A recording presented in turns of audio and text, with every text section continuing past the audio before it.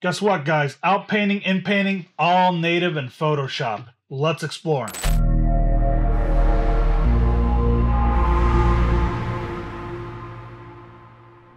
Hey guys, it's the Cardinal King, once again inviting you into the King's Court, and today we're going to talk about Adobe's new update.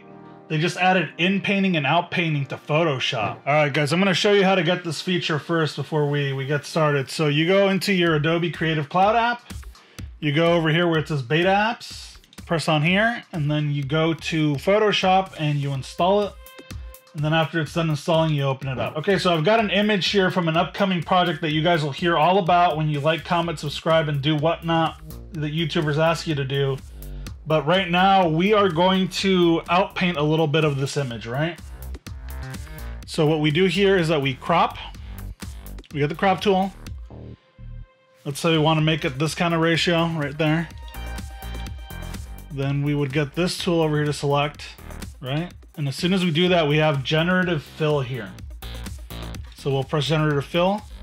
So we can add things, you know, like a normal prompt up there. But if we just want to outpaint, we just hit Generate, right? So this stuff's still in beta. It's not going to be the best. We're just kind of showing you how it's done. And hopefully, like in a year or two, this thing will be awesome and very usable, right? This is a very, very usable example. Whoa, it nailed that. So here's another one that's pretty good. Third one, these are all usable. My first go around, it was actually giving me kind of a nasty line where the selection was made, but this is awesome. Look at that. I'm gonna end up using this one. I am very satisfied with that. Let's see if it can give her legs. All right, so this is what it gave us. Not that bad. I mean, it's definitely not the same, you know, not the same thing as if we had put in an actual description, but it's not bad. I don't think it knows how to differentiate styles yet. All right, guys, so we've tried a couple of variations here. I'm not very happy with any of these, to be 100% honest, but I mean, this thing came out 2 hours ago, so we're gonna see this thing change. So you can check out your variations over here and just kind of click through them. I tried a lot of different prompts. These aren't that bad, actually. You can probably inpaint this one and then do this one again to great success, right? But yeah, not the best so far. Even when I used the original prompt that I used on Midjourney, didn't really work it out. But to be 100% honest, these original ones weren't that bad. All right, guys, I'm going to show you guys how to inpaint now. And as a irate newsman once said, we'll do it live! So we're just going to do like a really rough selection here. And we're going to put in space helmet. All right, and this is what it gave us. That's not bad at all. That is not bad at all. I mean, it's not as good as their original generation, but it still kind of has the style. This is going to be useful for really small fixes. I'm assuming if I put hand on here, it'll give us something good. So let's see. We're just going to put hand. And obviously, I think this thing's going to get more powerful when you can do negative prompts because it'll help you do like hand with 5 fingers instead of like having a monster hand, right? So that's going to be a really useful fix for that type of stuff. And it gave me a realistic hand. That's pretty hilarious. So since this thing tends to skew more towards realism, we're going to try to give it a realistic thing to give us, right? So we're going to do a quick mask over here. We can do a better job than that. Let's make it like this. And just put a Bigfoot. Let's see what happens. I wonder what the secret sauce is behind the generation times because it's generating pretty quickly. So they must have something. Maybe it calls back home and does the generation on their hardware. I highly doubt that it's wasting. Wow. That looks like a mutated cat. That is horrifying. There we go. That's a little better. That's like a claymation Bigfoot. These are horrifying. Like I said, it's day one of this technology for Adobe anyways. So they still got quite a ways to go.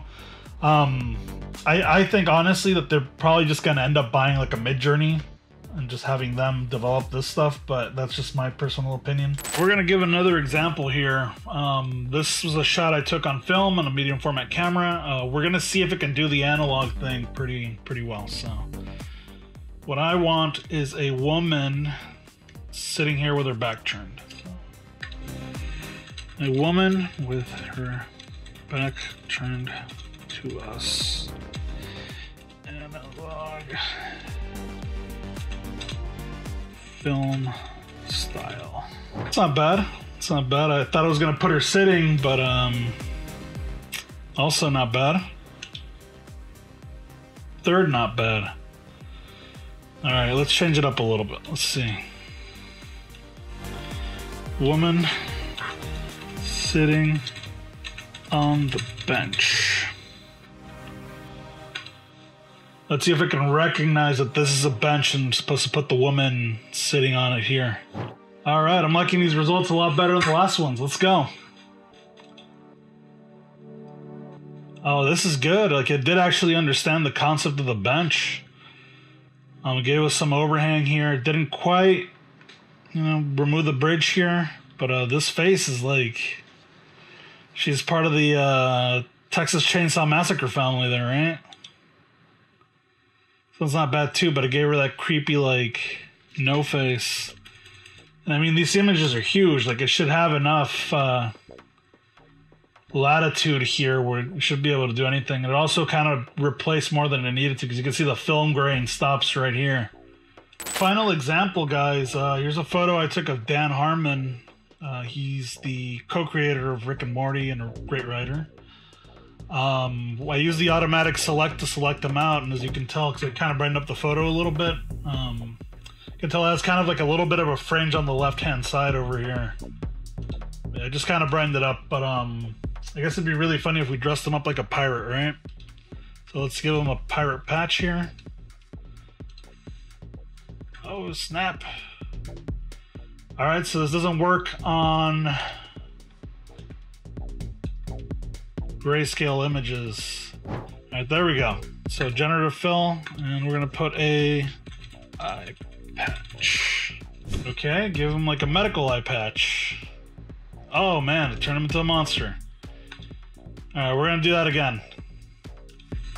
A pirate's eye patch. Okay, that's like a Victorian area eye patch. That is disturbing, and give him like a dull eye. I mean, that's closer to what we wanted, but it's not in the style we wanted. So let's do a pirate's eye patch. Black, white, photo. It's like a half superhero mask. A medical eye patch again. I guess this one's kind of passable, right? But it's not very pirate-ish. Now let's give him a hat. Okay, here we are. That's not bad. It's pretty deformed. Doesn't really look like it. Doesn't read as a pirate hat, but it's all right. There we go. That's a lot better.